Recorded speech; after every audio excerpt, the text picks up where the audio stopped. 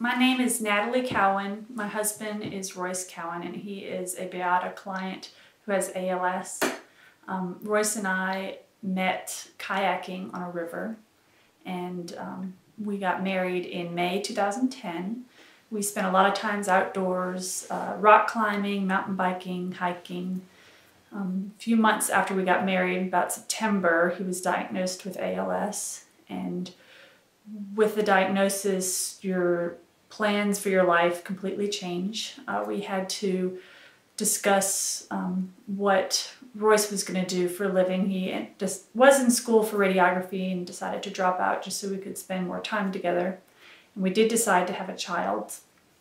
In the beginning of his diagnosis, after Lillian was born, I did pretty much everything myself. I cooked and cleaned and went to the store and worked full-time. When Lillian started getting a little bit older, I just couldn't do it all by myself, and that's when BAYADA stepped in. And we have had two wonderful aides that have worked with us and have really helped us be able to continue living our lives the way we always wanted to. We still do outdoor activities.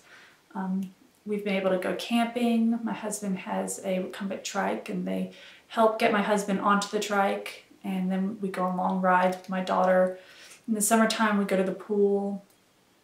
There's a wheelchair ramp, and they help bring my husband into the pool, and while my daughter plays, she can run up to my husband and hug on him. And by having the BAYADA aides, they've been able to not only help with caring for my husband, but having somebody else who can cook and clean, that frees up time for me to do family things instead of on my days off always doing tasks and chores.